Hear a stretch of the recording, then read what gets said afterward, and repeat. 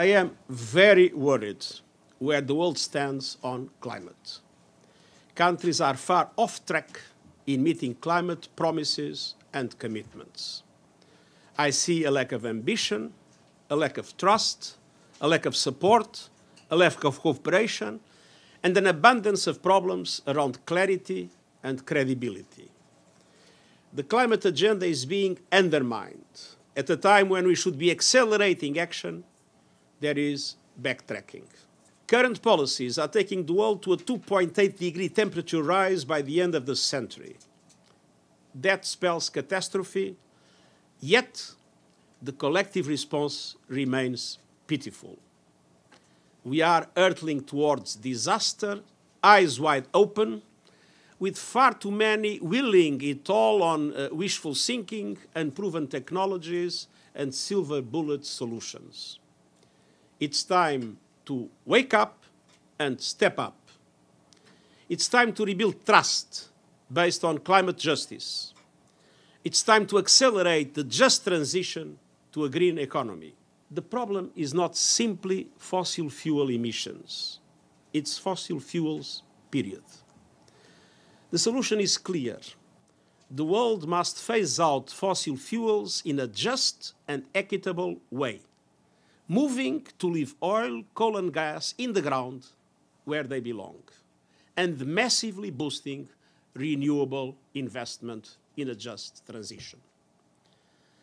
Fossil fuel industry transition plans must be transformation plans that chart a company's move to clean energy and away from a product incompatible with human survival. Otherwise, they are just proposals to become more efficient planet wreckers. Fossil fuel companies must also cease and desist influence peddling and legal threats designed to kneecap progress. I'm thinking particularly of recent attempts to subvert net zero alliances invoking antitrust legislations. Governments are pivotal in setting the record straight.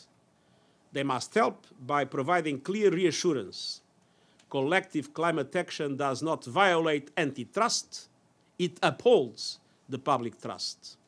But the fossil fuel industry and its enablers have a special responsibility.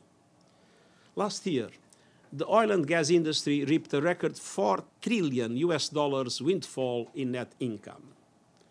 Yet for every dollar it spends on oil and gas drilling and exploration, only 4 cents went to clean energy and carbon capture combined.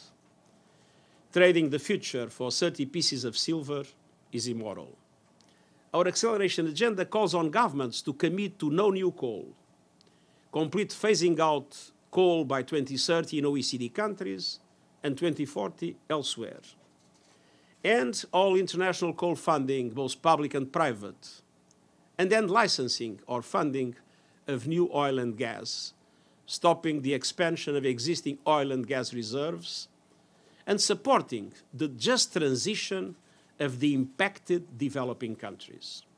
I am asking developed countries to get to net zero as close as possible to 2040, and there are countries that are already announcing 2035, so I'm not asking for the impossible, and to ask emerging economies to get to net zero as close as possible to 2050. And we have several important emerging economies that have already committed to 2050. Vietnam, for instance, is a good example. So I'm not asking the impossible. I'm asking what requires political will and ambition from both developed and emerging economies. And at the same time, climate justice in relation to developing countries.